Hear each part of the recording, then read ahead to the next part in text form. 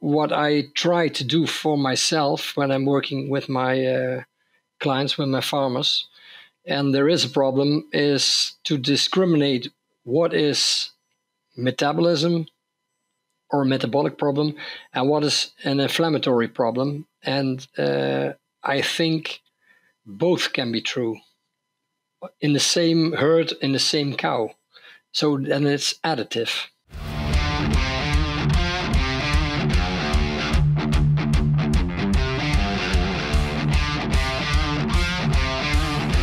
Hello, and welcome to the Dairy Health Blackbelt Podcast. We appreciate you joining us today. I'm Craig McConnel.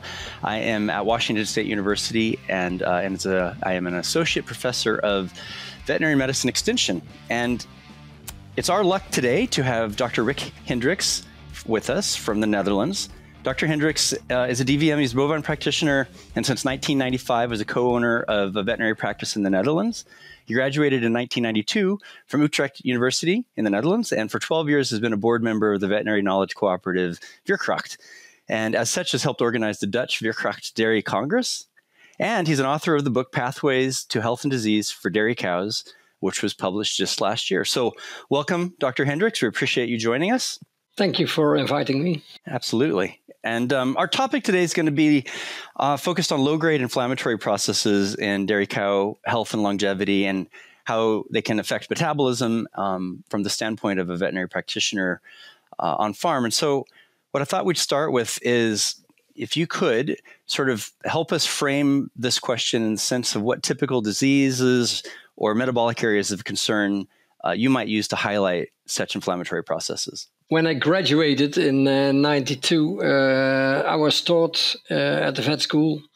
Hypercalcemia, for instance, is a mineral disorder, and hyperketonemia or ketosis is a feature of the negative energy balance. Now, in the recent years, there's been a lot of research published that there is more to it than just the simple monofactorial approach that I just explained. In both conditions, there is low-grade inflammatory processes which may also underlie ketosis and hypocalcemia. So I was very intrigued a few years ago by this kind of research, and then I noticed that if you Google, for instance, LPS, lipopolysaccharide, and you just add to it another search term, and you will get a lot of hits. And if it's LPS with calcium, LPS with NIFA, insulin, whatever, you can find something.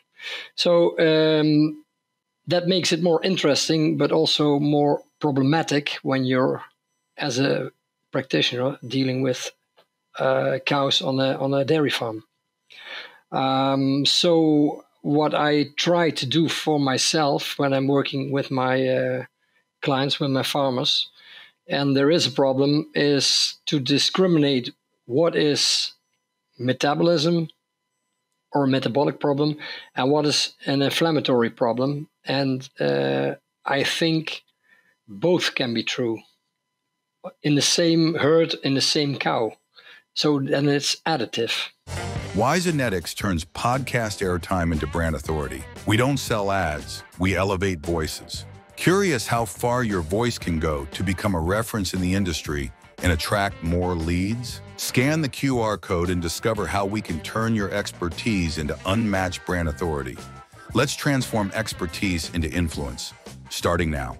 Sounds like it's complex. I mean, this is I like you, was trained in sort of the monosyllabic way of looking at a given disease instead of necessarily thinking across purposes. So given that, then if we're focused on like hypocalcemia or ketosis, I guess, do you have suggestions for refining the diagnosis of those cows? Maybe to draw the picture of my working field. Well, the average herd size in Holland is about 110 dairy cows. If I want to do extra diagnosis, is relatively expensive on this size farms. If you have like a 2,000 head farm, then it would be more profitable. So I don't do a lot of blood sampling, and it has one is the financial reason. The other one is that, for instance, if I draw blood for calcium testing, I have a calcium value of that cow on that moment. It doesn't say anything about the cause. It doesn't say anything about the mechanisms that are activated in the cow to restore calcium balance, if they are activated at all. So then I would have to have at least two parameters to test in the blood. And calcium is quite simple to test, but then if you want to have an inflammatory, if you want to know if there's an inflammatory background, I cannot think of a blood test that could identify uniquely inflammation. For instance, haptoglobin, first 7 days it will be elevated.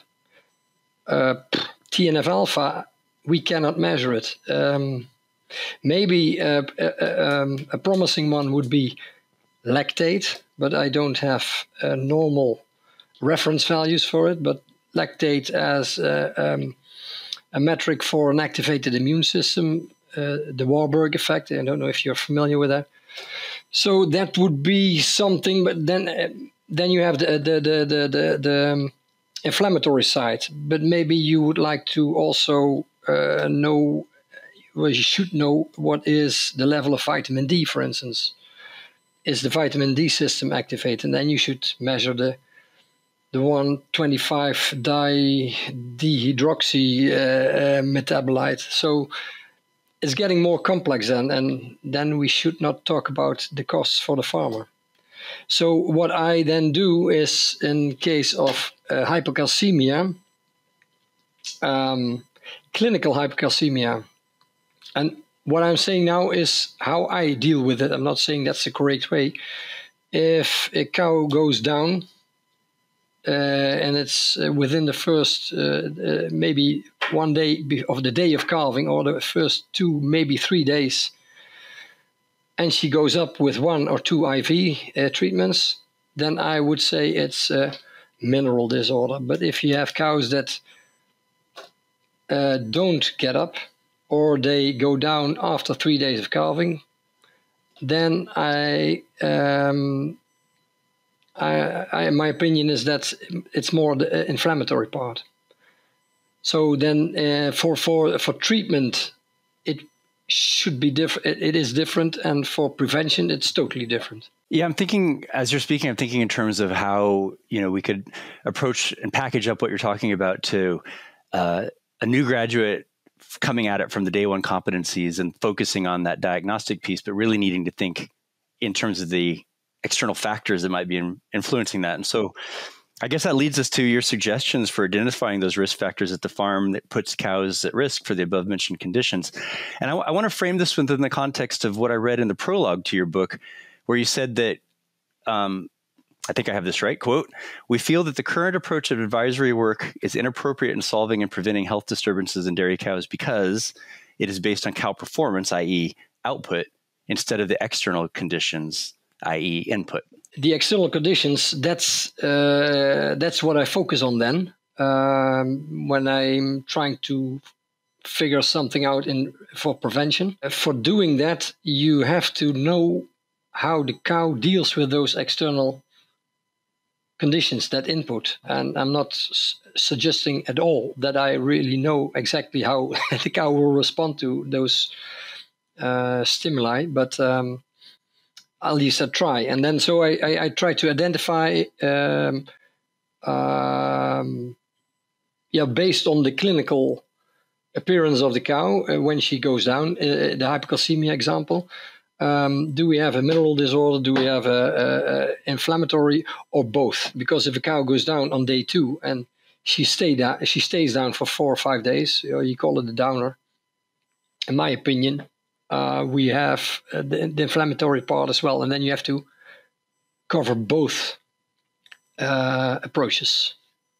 in prevention. So just to sort of wrap this conversation up then, if you were to view this through the lens of helping coach a new grad or somebody who's been doing this for a while but has been focused more on the individual animals as opposed to the population, would you have any take-home sort of messages for focus on these areas across the farm, the systemic or the systematic approach? Well, if I go back to the days when I was a graduate student, long time ago, I was taught metabolism separately from physiology, separately from disease, and the disease were taught on organ system base. Mm-hmm. Yep. And it would be very good if in the final year of your veterinary education, things would be combined. Yep. And the crosslinks would be made. And that's, well, challenging. Right. So, that's challenging. And how to do that, it's difficult. I think it's important. For me, for instance, I'm upcoming months, I have to give some trainings to vets. And one of the challenges is there are some newly graduated vets, so they don't have the experience in the practice. And that would be helpful if you make then the connection with, for instance, metabolism. But that was taught in the second year of the vet school. So that's a long time ago. Right. And that's a challenge. And I just don't have an answer how to do that properly. But I think that would be the way to teach new upcoming vets to make the dull metabolism. At least I thought it was a very dull semester, to make it more lively. But then you have to make the connection with the field, and if you don't have the experience, that's different. Tricky, yeah, but that's difficult. Yeah, for sure. I think though, I think that's a great place to sort of leave off, because even though that is a difficult concept to sort of tie together at the field level versus individual animal, et cetera, just thinking in terms of the relationships and the fact that the metabolism, the metabolic disease states aren't in isolation is in and of itself a really important take home. Yes. Yeah, fantastic. Well, thank you so much for joining us. It was a pleasure. This is great. Yeah, this is great, and really interesting topic to sort of think about and focus on. So we appreciate you taking the time to do this. My pleasure.